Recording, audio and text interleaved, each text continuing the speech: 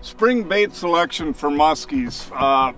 A real long story, but I'll try and keep it fairly tight. In general, early in season, smaller baits are better. Every lake's going to be a little bit different, but we definitely in general want to downsize our bait selection. So I want to make sure I've got some cranks, jerks, jig type baits, and believe it or not, spoons as well, especially as we get into open water. But as far as general size, I'd say the average would be about 6 to 7 inches that I'm going to target. One of my favorites for a crankbait, trolling, casting type bait is the Livingston Headhunter in the 6-inch size. These baits will run down about 4 to 5 feet. I do also really suggest sometimes, because the fish at times will be real shallow right after the spawn, I take one and I shave the lip down a little as well, and you still get tremendous action with that bait. And now that bait turns into like a 2-foot bait, so you can run it over extremely shallow weeds and of course shallower ranges. That's more of a slender profile. It's always good to have a bait like the Bulldozer that's got a bluegill type profile, panfish type profile.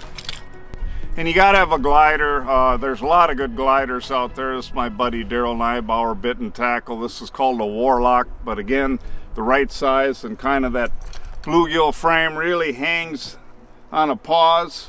Smaller bucktails or spinner baits definitely should be in the lineup. And then these whale tails, my buddy Dave here makes these, and this is the smallest size of the whale tail in a couple of different colors. This is a combination of like kind of a straight swim or a jigging type action. You can add weight on these or reduce the weight depending on how deep you want those to go through the water column.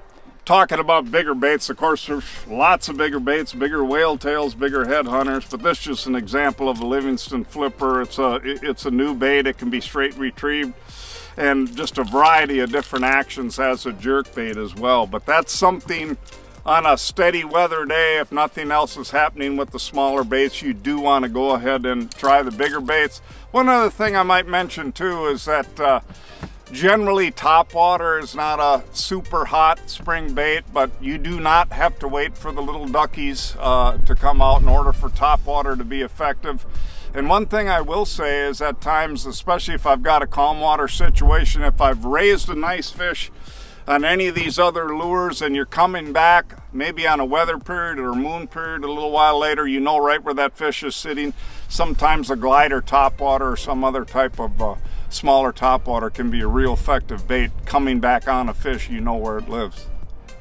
And then quickly too, I want to talk about just the whole idea that generally post spawn, we're talking structure fishing. You want to start near the spawning areas, which of course are soft bottom areas where the first weed growth shows up.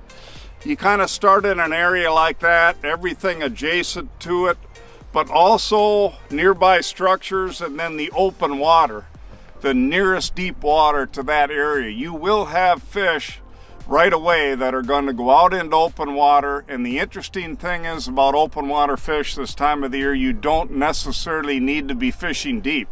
You can be over 100 feet of water and still in a lot of cases your most effective depth range is probably going to be in that top 10 feet of the water column.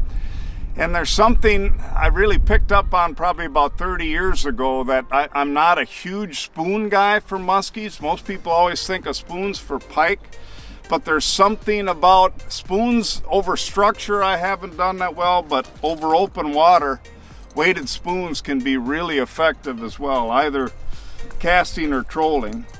And then on the whole topic of how to retrieve your baits and the size of the baits, of course that can be a little different on any body of water, but in general, if there's steady weather for the time of the year, you can most likely go with larger baits and a little faster and more aggressive retrieves during that period. So if you have a gradual warm-up, which is normal for spring, you expect that a little bigger, a little faster is probably going to be the deal. If you've got a cold front or if you have extreme heat, The bigger the difference between the water temperature and the air temperature, the more likely the fish are apt to be in a funk. Most likely you're going to want to be slower and smaller baits in that case. You want to be real close to the structure. You want to try real precise retrieves. You want to try and get right in their face. And that may be, it's the same for any time of year, but one thing you really want to concentrate on with any of these baits, before you give up on a bait, you want to try it a bunch of different ways. You want to try it faster, slower, more drops, more pauses, whatever it might be. Try a bunch of different things and try speed at times, just to, you know, try and trigger a strike. Always be thinking that before you give up on a bait. I'm going to try this, I'm going to try that. Different things, slower, faster. If obviously you have any action at all, especially if it's a strike, you want to be reproducing that, because there's definitely going to be a pattern to that on a given day. It could very well change the next day, but whatever's working that day, you want to repeat that if you found it.